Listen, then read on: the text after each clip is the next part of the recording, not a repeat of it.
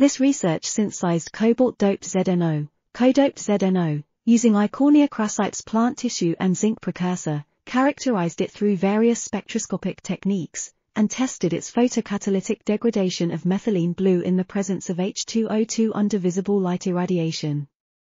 The best catalytic activity was gained by the 8th day's accumulation of cobalt ion onto the Eichhornia crassipes plant tissue, with 99.6% of the dye being degraded within 45 minutes.